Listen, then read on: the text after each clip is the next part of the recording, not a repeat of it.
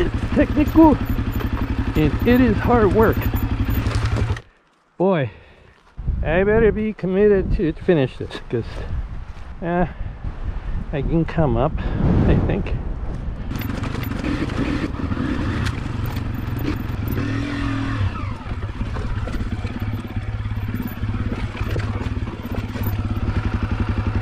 Okay, that looks bad.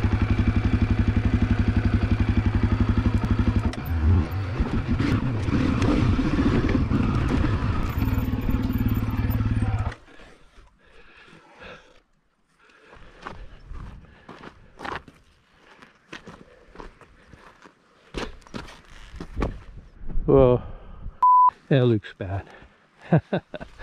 I have to go back. Oh well.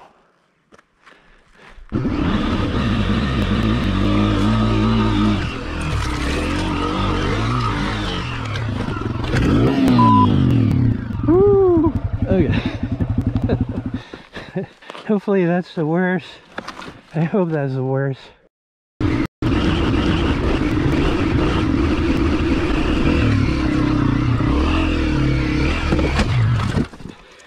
Oh man, that was hard. Is Pine Mountain a trail for you? Let's find out. Welcome to the Bay Area Dirt Biking channel. Take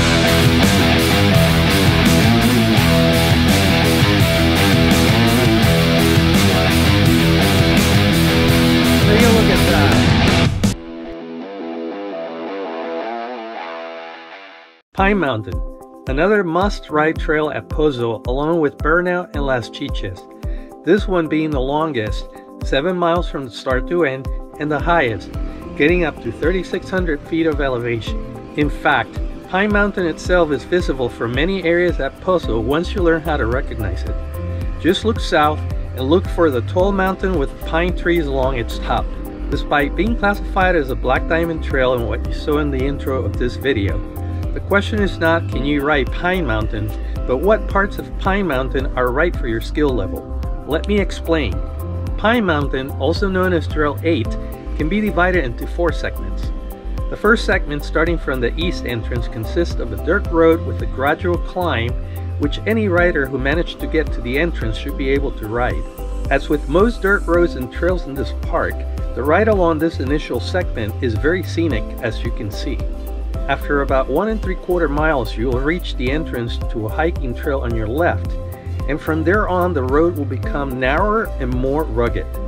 This is where the second segment begins, and you will continue climbing Pine Mountain for about 2.5 miles to its highest elevation of about 3,600 feet. This second segment is full of technical sections due to the uneven, hard, rocky surface of the trail, which advanced riders will probably enjoy, but an intermediate rider might find it hard work and possibly very difficult. Once you reach the highest elevation, which will become obvious, you'll start the descent on the west side of the mountain for about 1 1/4 miles, defining the third segment, which will lead you to the famous Stairsetps section.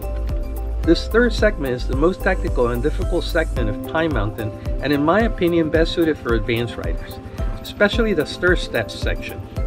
This section is about 150 meters long, and it is highly technical, especially the very last portion, which might be intimidating for a first-time visitor riding alone.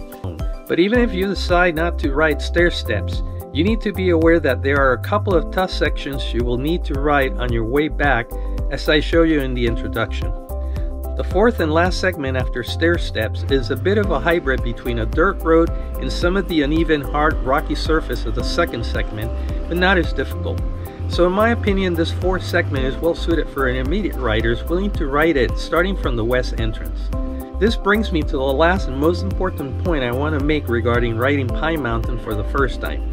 If you're considering riding the Stairsetps section, but still undecided, go to the west entrance first and ride to the bottom of Stairsetps to check it out and make sure that you're going to ride it all the way down. If you're not, make use of the information and video footage presented here to decide how far you want to ride Pine Mountain from its east entrance. And if you decide that you're going to ride the trail all the way at least to the entrance of Stairsetps, you might want to test your skills on the way back to the east entrance by riding Las Chiches Cutoff. This is another challenging Black Diamond Trail at Pozo, but not horrible when writing it down in the eastbound direction. Hey, if you're finding this information useful, press the like button and subscribe to the channel if you have not done so already. In the rest of this video, I will show you most of the Pine Mountain trails, starting with the second segment all the way to the entrance to Stairsetps. Enjoy it!